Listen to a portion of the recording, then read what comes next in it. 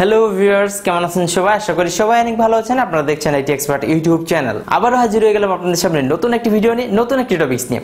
আজকের ভিডিওতে অনেক ইম্পর্টেন্ট একটি টপিকস নিয়ে আমরা কথা বলবো। আর সেটি হচ্ছে যে আমাদের মোবাইলের মধ্যে একটি পরিচিত একটি অপশন রয়েছে, আর সেটি হচ্ছে এয়ারপ্লেন মোড কিংবা ফ্লাইট মোড।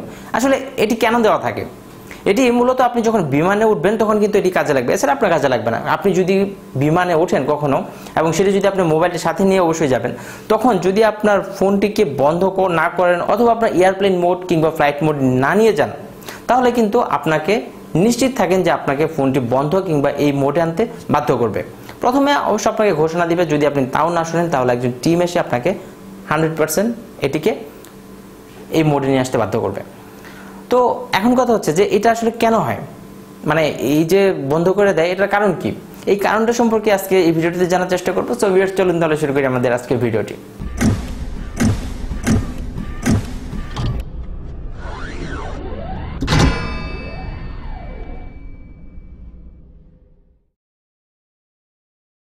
ওকে, তো আমরা কথা বলছিলাম যে যদি আপনি বিমানে ওঠেন এবং আপনার মোবাইলটিকে যদি অন রাখেন তাহলে অবশ্যই আপনাকে এয়ারপ্লেন মোডে অথবা মোবাইলটিকে সুইচ অফ করে দেওয়া হবে। এটার পিছনে কারণ অনেকেই এরকম বলে থাকেন যে যদি আপনার মোবাইলটি তখন অন হয়ে থাকে তাহলে এর যে যন্ত্রাংশ আছে বা এর যে পার্টসগুলো আছে সেখানে বিভিন্ন ধরনের যান্ত্রিক ত্রুটি দেখা দিতে পারে, যার ফলে বিমান ক্র্যাশ করতে পারে। বাট কথা হচ্ছে একদম সত্যি না, এটা সম্পূর্ণ ভুল।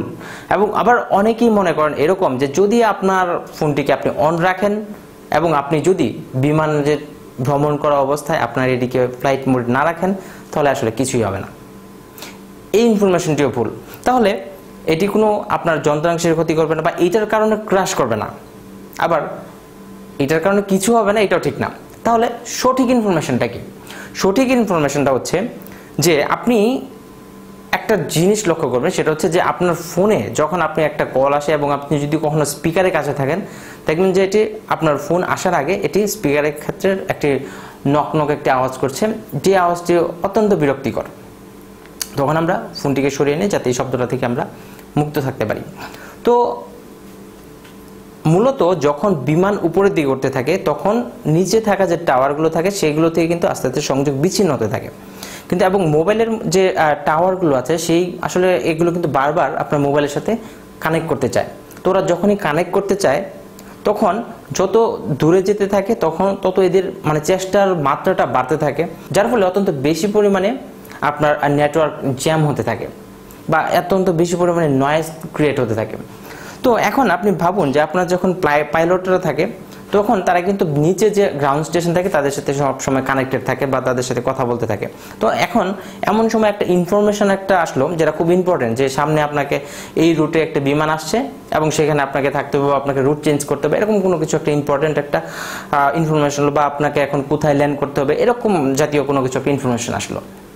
এখন ভাবুন যে এখানে যদি 100 জন আপনার যাত্রী থাকে, তার মধ্যে যদি 20টা মোবাইলের যদি একসাথে কল আসে, তখন ওই অবস্থায় কি পরিমাণ নেটওয়ার্কের একটা মানে একদম হজবরল বেজে যাবে।